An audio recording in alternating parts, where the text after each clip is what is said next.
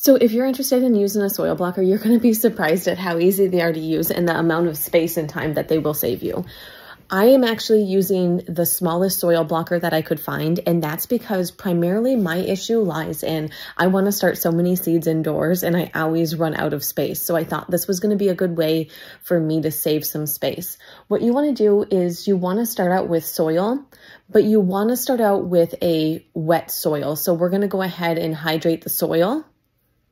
And as you can see, it's hydrated, but not so wet that it's like soaking wet or sopping wet or anything like that. It's just wet soil. If it's too wet, you'll know because you're going to have water pouring out when you're packing this. If it's too dry, you'll know because this will crumble apart on you when you go to release it from the soil blocker. So the soil will let you know if it's too wet or too dry.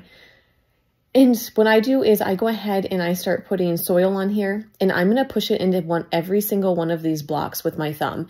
And I'm going to do that until I get it fully packed. The reason why I do it this way is I feel like it gives me more control over the soil blocks to ensure that every one is a good soil block and it has enough soil in it. So I really pack it in there. As you can see, I'm going in with my thumbs and I'm getting into every one, adding dirt as needed until it's completely packed. Once you have it packed all in, just go ahead, clean up your soil blocker on the outside just a little bit, and then you are just going to squeeze to release this. So I like to actually put it on the counter or the container you're going to have this in, set it right on there, and then release it. And there are your soil blocks.